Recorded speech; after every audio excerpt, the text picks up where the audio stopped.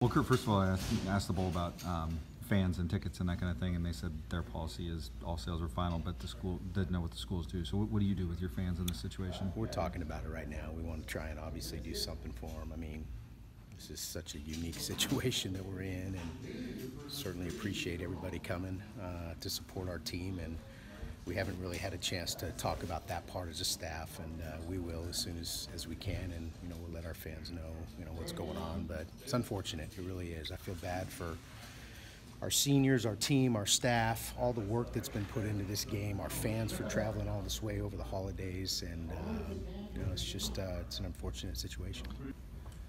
Yeah, you have to understand, I just came out of the locker room saying goodbye to seniors. I'm a little emotionally shot right now, but so we came up, went up, like halftime you would go up, we were making adjustments off of what we had seen and working with the players, coaching staff, getting together. I lost track of how long that time was, but it was probably a fair amount of time. And then they kept restarting the clock, and the next thing I knew that we had to go to a meeting with the both teams, TV, ACC, Mountain West, whatever. We had to come to a decision, and at that point, the bowl canceled the game. With all the information they had, which we all understood was player safety was the most prominent thing in everybody's mind. Well, you can imagine that the locker room, when you're dealing with competitors, they want to play the game.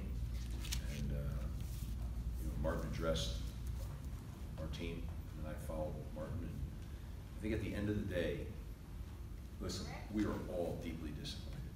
Okay, deeply disappointed. I can't speak for the other team, but I'm sure their locker room's like our locker room. You're talking about these are competitors, and a lot went into this. A lot of work, a lot of preparation. When you're a competitor, you want to compete. So we knew there was a chance of inclement weather for this game. It was never the intentions to move the game or anything like that. Usually, the weather does play out into the favor of the bowl being played. We had a full weather report yesterday that we went through and what we were going to do for it. We followed all those protocols today, and we finally had to come to the decision to cancel the game based on the weather that was forthcoming as well. So we made that decision to move forward.